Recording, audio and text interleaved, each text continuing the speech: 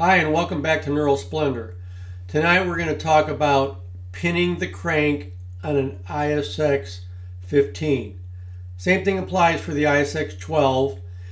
Why do you pin the crank? You pin the crank whenever you're going to install the air compressor, the injection pump, or time the camshaft. Pinning the crank simply means putting the crankshaft in a precise spot. You do that by inserting a pin into the side of the block through a specific hole. Tonight we're going to look at that hole where it's at. You're going to see the pin.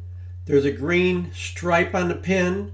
All of that stripe needs to be just inside that hole. You'll get a visual on that.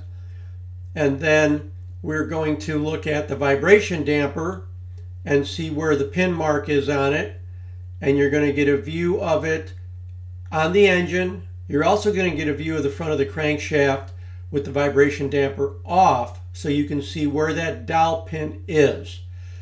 If you can find one mark on a rusty old damper that you can identify positively, after watching this video, you can figure out approximately where to turn that crank so that you're really close with getting that timing pin in. Remember, we're doing this with the engine on a stand. When you're doing it in a truck chassis, it's not quite as easy. There's a lot of other stuff in the way. So if you can get really close visually, that's 3/4 of the ball game under your belt. Okay, let's take a look at how to do this. There's a threaded O-ring plug in the hole where you see the timing pin. That's a Cummins part. It has a part number. Notice the green stripe is just inside of the block. That's how it has to be in correctly.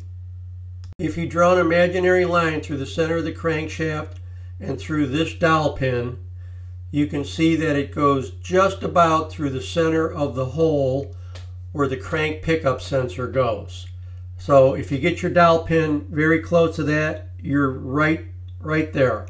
And by the way, the crank is pinned now, so that is the position the crank has to be in for anything that you have to install that needs to be timed, which is the air compressor, injection pump, or the camshaft. Here we're looking at the vibration damper mounted on an engine, and I have marked on the face of the damper so it's easy to see. We'll go from clockwise, starting at the top left is TDC's top dead center, then position C on down, that would be position B on the bottom right. Then on the bottom left is position A, and then a little farther up is pin. So when you want to pin the crank, you have to have that pin mark on the damper over at this point, right over here. And this is a small mark on the cover, and then there's a larger mark farther up. There's just a ribbed bump on the cover, and that's your alignment marks.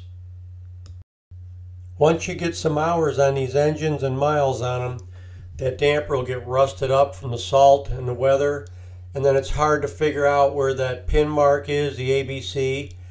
But you can find the location of that dowel by finding just one mark.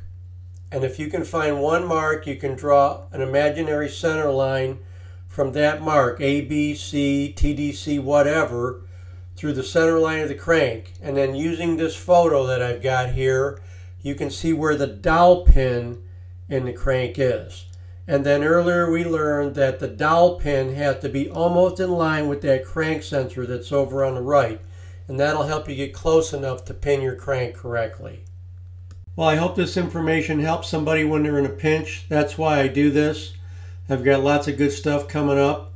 Please subscribe, and we'll see you next time on Neural Splendor.